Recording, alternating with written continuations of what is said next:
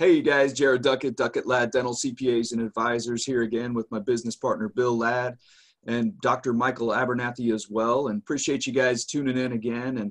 And guys, we're excited. I mean, that first episode was great. We got really in depth on the whole game mentality of how, the game of business is changing, and we really need to get out the shirt, right? The whatever it takes mentality. And what we want to dive in today is really the, where we see the game changing, and really in regard to patients, what are the patients going to be looking for when we get through this is their spending patterns or habits, and where is dentistry going to rank on the listing, if you will, of where they're spending money, and Right. what can the doctor, the dental practice owner be doing right now in order to prepare for, nobody knows exactly what's going to happen, but you can kind of project and think about that. So Dr. Michael Abernathy, jump in there and talk a little bit about kind of how you see maybe the patient spending habits changing and how that's going to adjust from the pandemic we're kind of going through now. Right. I think we need to look at this realistically as far as the amount of time it may take to come out of the other side. Now, it's in the scheme of things, we're fairly early. I know people are passing away. I know that parts of the country are being inundated, but there's other parts that it really is not a factor right now. And that itself will change. And so even when one area gets a little better, the other area will flare up until this finally goes away. I'm expecting probably the end of May-ish, 1st of June, maybe. Yeah, we're right at March 31st today. So yeah, 2 months. Yeah. I mean, I think it could be 2 months now. And again, a cure, not a cure, but a vaccine of, from what I read, is somewhere between 6 and 18 months away. We haven't seen all of the economic impact on things other than dentistry. I know we're just talking about dentistry, but the ripple effect of things affecting transportation or manufacture could affect us long term. We see that in protective equipment. So I expect this to be, April, May, June-ish, kind of thing. It could be longer. It could be a little shorter in different parts of the country. Certain areas will be hit harder than others, but it's not going to be weeks, okay? It's going to be much longer than that. So as this goes on, that means, and I'm thinking about the perspective of our patients, okay? If this goes on, people that worked for, that at football games or basketball games or were Olympians or they were, if you weren't in the grocery stores or pharmacies, you've not been working real, you've been working from home or you're out of work. And so again, even though there's stimulus packages and stuff like that, I think when this is all over, people as a whole, because they've gone through this recession, and there may be another recession following this financially, that was overdue. It doesn't have anything to do with the virus. It was just kicked off by this. We're overdue for it. It could follow pretty closely here. You usually don't see that in a presidential election year because people will try to stave that off till they can get reelected or get elected, and then things change. So we've got a lot of unknowns. And so it's like sitting here, and I'm sitting on a 3rd floor building, and there is a thunderstorm moving towards us. And now it's really sunny right where I am, but I can tell the wind's blowing right. It's coming out of the northwest. It's going to come. So it's going to rain. Okay. So patients have that sense of forebodings sometimes too when they go through something. It's kind of like PTSD. Okay. In a way, when they go through a real challenge financially, because it is challenging financially, they tend to do like we have done, and we've cut out paying things we don't have to pay for. We've asked for, everything to do, yet we're still going to come up short. Okay. Lines of credit, we're still going to come up short. Okay. Take the average patient. In 2019, the average patient can't afford one out-of-pocket $500 expense without dipping into their savings or something. That was just reality. Now, the game has changed reality, because when we come out of this, people are going to be short for the year maybe 30, 40% short for the year, because even if they get back to work, their businesses won't pick back up real quick either. Okay. So it's not just going to be 3 months and that's a quarter of the year, so it's going to make a quarter less income. Okay. Right. It could be. So what we're trying to do is to help you hit this, where knowing that it's not going to be just 25% less that you make this year, we want you to be as good or better at the end of the year, even though you miss those 3 months. That's the whole idea of offering these deals. But our patients can't do that. So when we come through, I think there's going to be an overwhelming trend of not going to the dentist for a while unless they need to. They may postpone cleanings. Heck, it's only 6 months from till Christmas. I'll just wait until 2021. Yeah. Okay. I mean, I don't know that's going to happen, but I probably would. Okay. They have a toothache or something, they're going to get that taken care of, but they may postpone,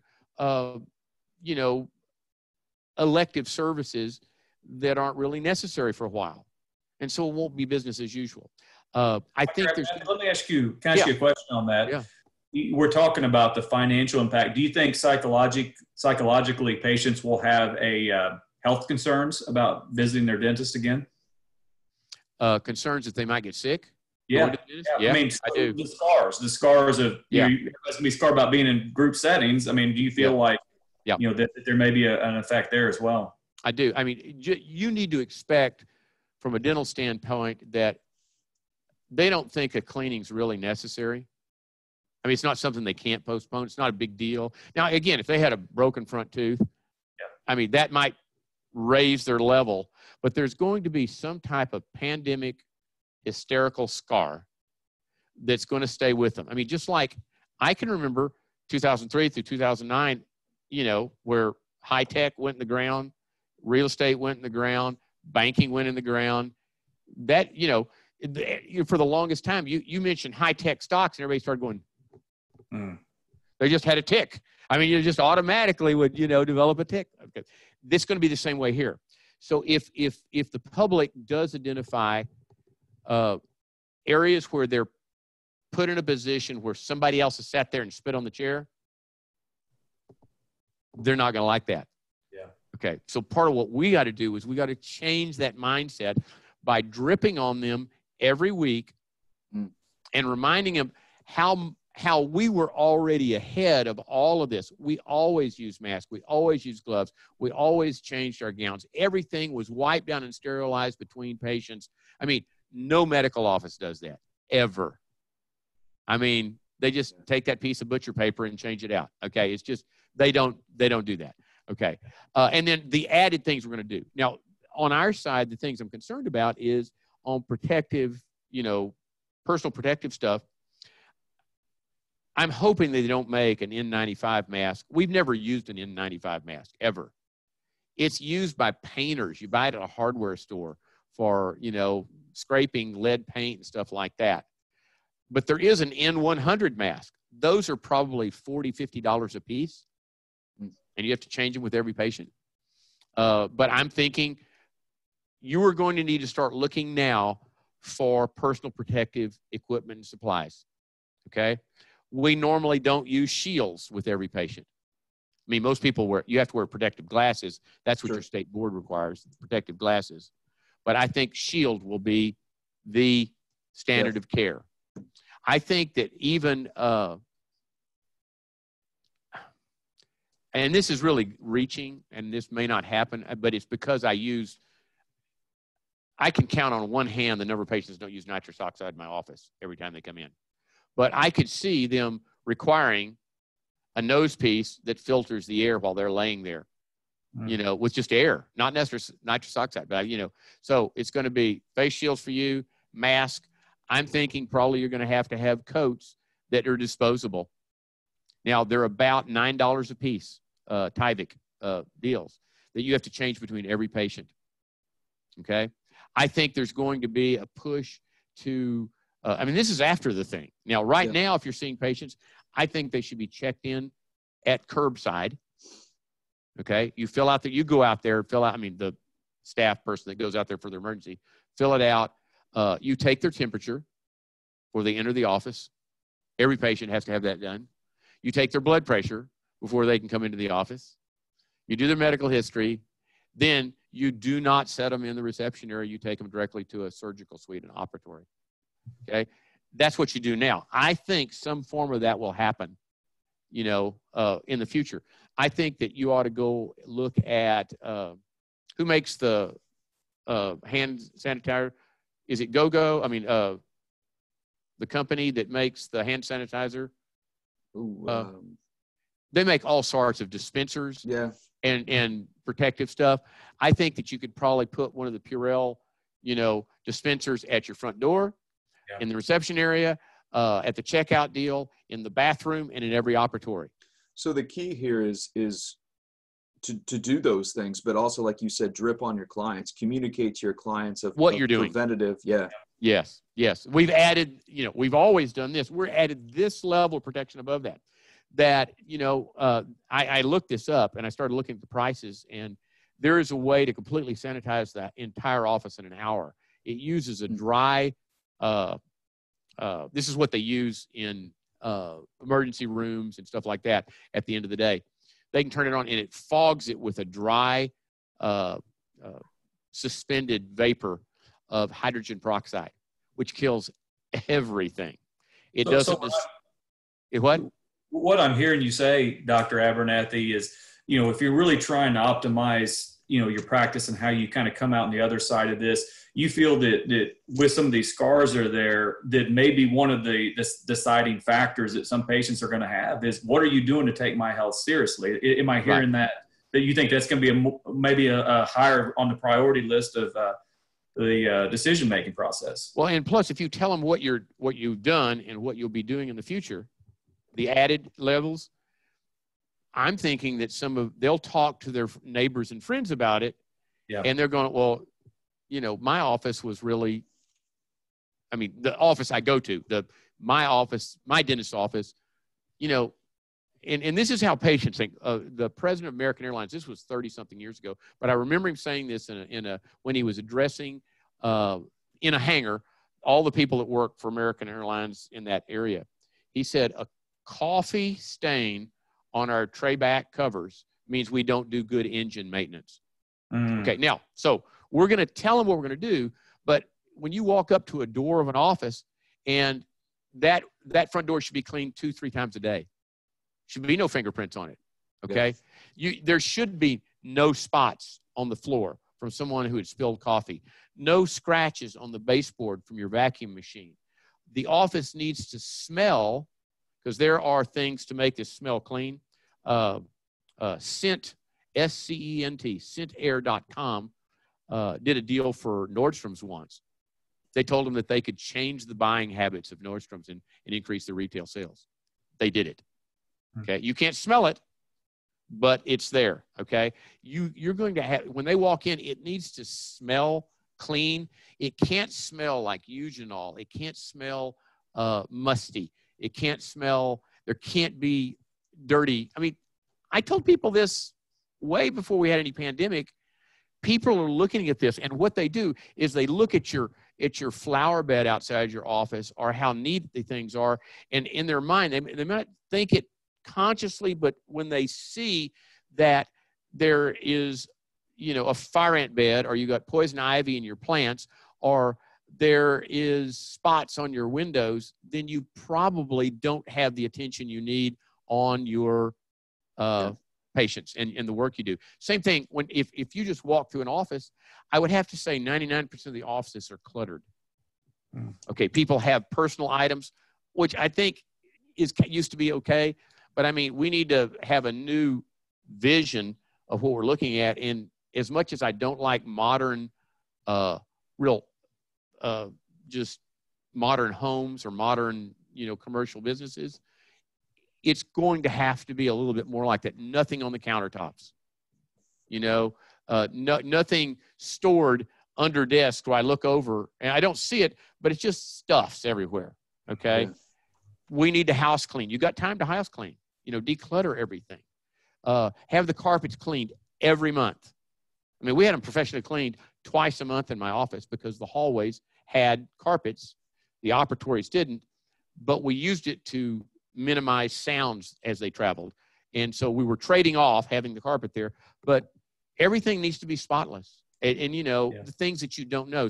There's a commercial on TV that says, you think your car smells like this, but it really smells like, you know, they have old athletics, like a jockey strap, whatever it is. You've become nose blind.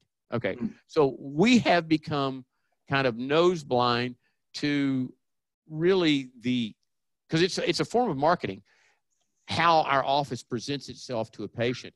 And this is going to be a big thing when this is over. So you have time to walk through, back a dumpster up to your office and dump out 90% of the clutter. So Dr. Abernathy, so if you're dripping on your clients, if you're telling them all the preventative stuff you're doing, if they have concerns for you know, getting sick coming back in, and if you're doing all that, how do you, if that's not a concern, you've tried to get rid of that concern with them, how do you try to get them back in the chair once you open back up, if their spending habits have moved lower down the list? What can you do to encourage them to get back in, get their 6 month done, that maybe in their mind they're like, you know what, I'm going to not do that 6 month because I can't afford it and I'm going to push it. It's going to be tough. It's going to be tough. Again, and I know people are going to send me, they're going to be mad. PMG Lighthouse, Solution Reach, Demand Force, all of these technical aspects of contacting patients, okay? And, you know, they'll say statistically it'll decrease your no-shows, no cancellations by 30%. Yeah. I'm sorry to say this, but if you use those things after the fall here, patients want to hear a personal phone call. Okay, I'm sorry. Huge. I mean, we can use as an adjunct to the personal phone calls. Once they say they're coming, then you can remind them with that. But I think there's going to be a high touch, personal, back to, you know, kind of back to the future kind of thing. Now, you see this on TV already.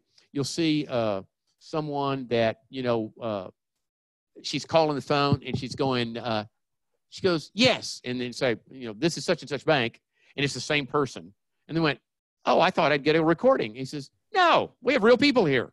You know, and they go in. I mean, you can see that happening, okay, now. I mean, before this even happened, that people were moving away from using, just having technology as touching their clients and adding that personal touch. We need to go way back and start doing that. So when we first start back, and this could be in advance of opening up that practice, is you're going to have, y'all, I tell where I'm from Texas, you're going to have to call these patients, and scripts are going to be important, but it's the aspect of the thrust of the script, not the words they use, okay? So I could probably tell you that if we were going to call, that there is going to be some resistance to doing what I'm going to ask them. Okay. Like, you know, Bill, Jared, you know, you ask your clients, is there any way you can get your crap in here by the middle of March instead of like that, the 14th of April?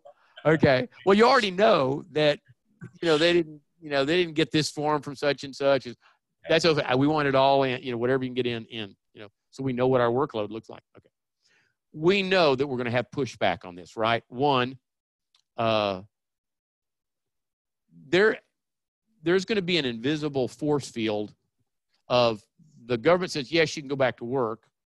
And if a certain person says that in our government, everybody's going to go, well, he doesn't know what he's talking about anyway. Okay. But I don't know that the public is going to go, yes, it's just as it was. I'm going to go to Walmart and hang out, and I'm going to go, you know, to the mall, and I'm going to do this, or I'm going to go to the dentist. That's going to be a pushback. So we're going to have to take on this phone call, we're going to have to assume that there's going to be one, two, these three things that they're most concerned about. What are you doing to prevent this, keep me safe? Is it really safe for us to come to a dental office? And then, again, the traditional things like, do you have peak demand times that consumers want to come in? It might mean that when you open back up, you're only open up from 2 to 5 or 6 every day, and maybe even Saturdays, until you can get some semblance of, you know, you're going to have to be there when the client says they want to come. Okay, so we're going to address that, and it might be, Jared, I've been sending you these emails about what we've always done and the added protection. The state and the dental association said it's now safe. We were calling to see if, we could get you scheduled for your cleaning. Mm. I understand in the past, you've always liked coming in at about this time on a particular day because your software will tell you. He said, and then, so you give them a benefit, and then you make the request. It's real important that you guys practice this now and see if you can get this down. I mean, it's going to be it is going to be uphill to do this. And then if they say no, what are you going to say? So that's another script that maybe I can work a script up for you and lay out all of the kind of like a mind map. If they say this, say this. So right now is a perfect time to get, because I'm assuming the doctor's not making all these phone calls, but maybe the front desk person is, receptionist, etc. Yeah. Is sit down with them right now and start working through that. Maybe role play some phone calls, if you will. So then when it's time, it's going and people know exactly what they're trying to do, because it's all about getting the patients back in the chair as quickly as possible. I mean, and keep in mind, it may not be the front desk to be the best person to call. I mean, if you think about it, people get really upset. I mean, I had 11 hygienists, and it was like they take a vacation. They occasionally get pregnant. They're sick sometimes. I mean, but they're going, well, why didn't you tell me that Vicky wasn't going to be here? I mean, I wouldn't have scheduled to have my teeth cleaned if I knew Vicky wasn't going to be here. Okay, so I might have my hygienist contact my hygiene patients.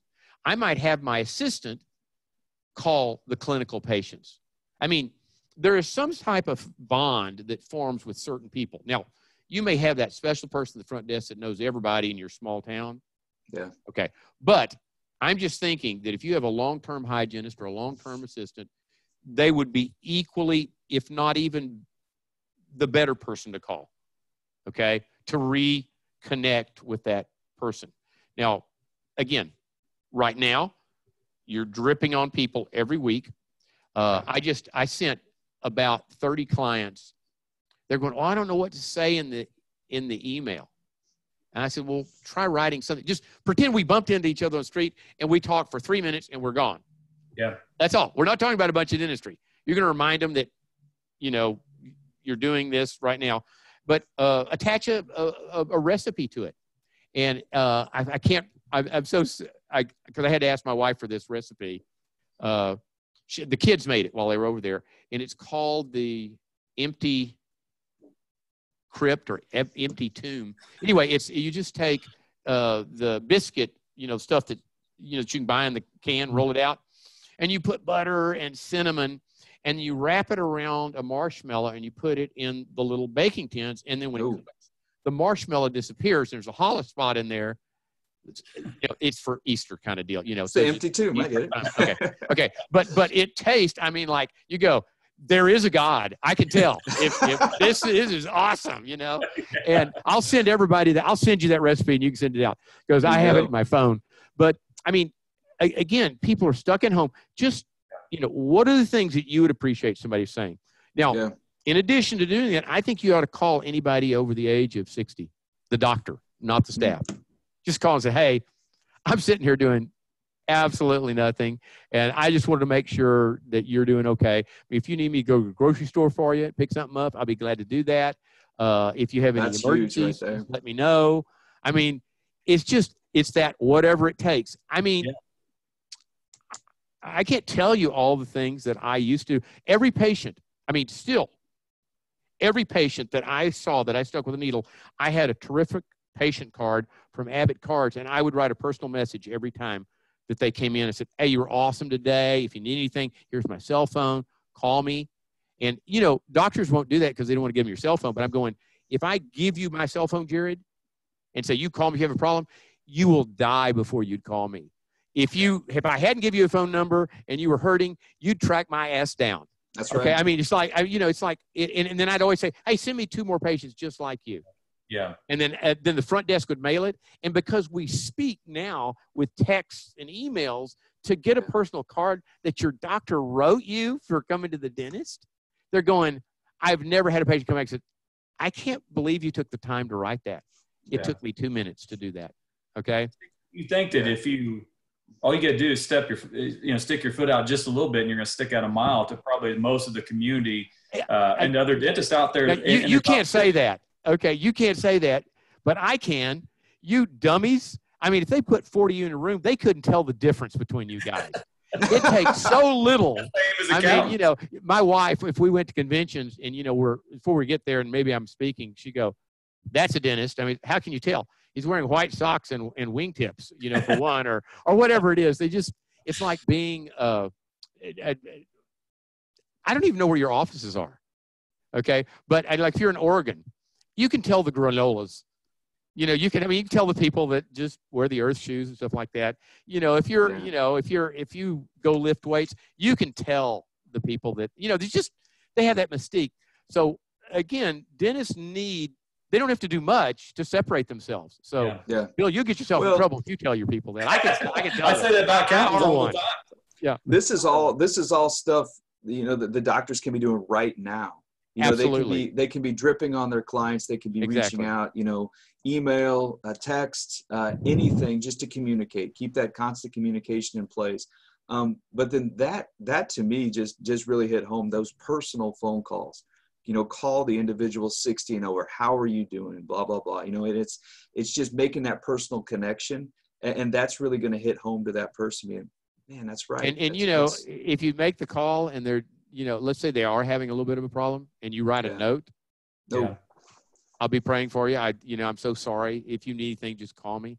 Now, okay, I'm not trying to get anybody to buy anything, but this book, okay, in the letter that we've sent you, there's a place that you can download it, okay?